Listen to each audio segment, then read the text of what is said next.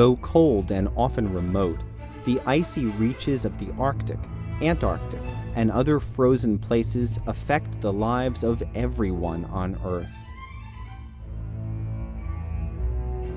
We start our tour in Antarctica.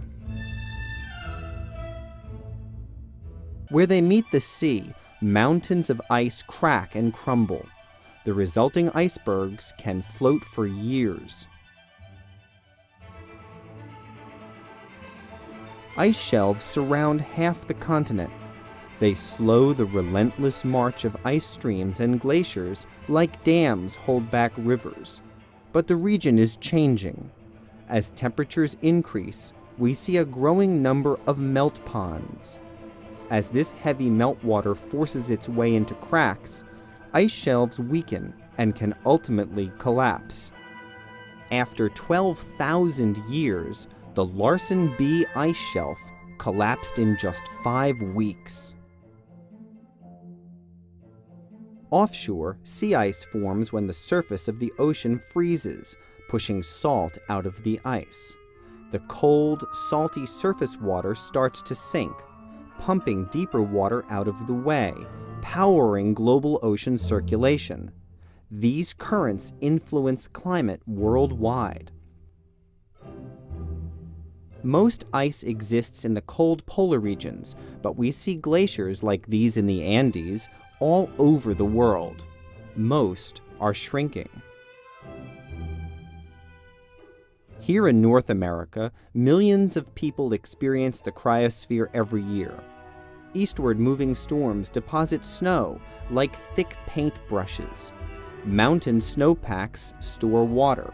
Snowmelt provides 3/4 of the water resources used in the American West.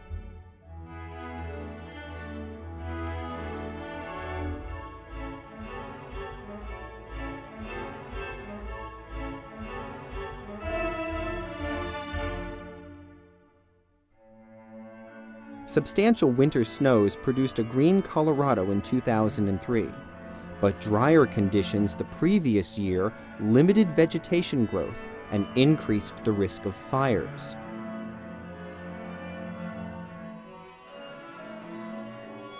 In the Rocky Mountains, there are patches of frozen ground called permafrost that never thaw. These regions are unusual in the mid-latitudes, but farther north, permafrost is more widespread and continuous, covering nearly 1/5 of the land surface in the northern hemisphere. Sea ice varies from season to season and from year to year. Data show that Arctic sea ice has shrunk dramatically in the last few decades. The effects could be profound. As polar ice decreases, more open water could promote greater heating. More heating could lead to faster melting, reinforcing the cycle. If this trend continues, the Arctic Ocean could be ice-free in the summer by the end of the century. These changes in ice cover are not limited to oceans.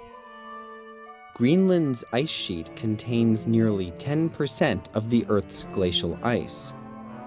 Glaciers in western Greenland produce most of the icebergs in the North Atlantic.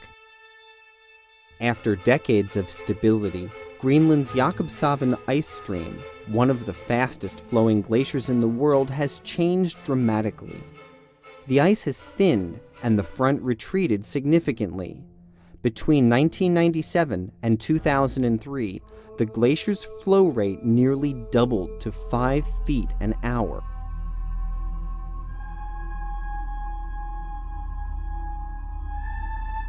These are just some of the cryospheric processes that NASA satellites observe from space. Continued observation provides a critical global perspective as our home planet continues to change, day to day, year to year, and further into the future.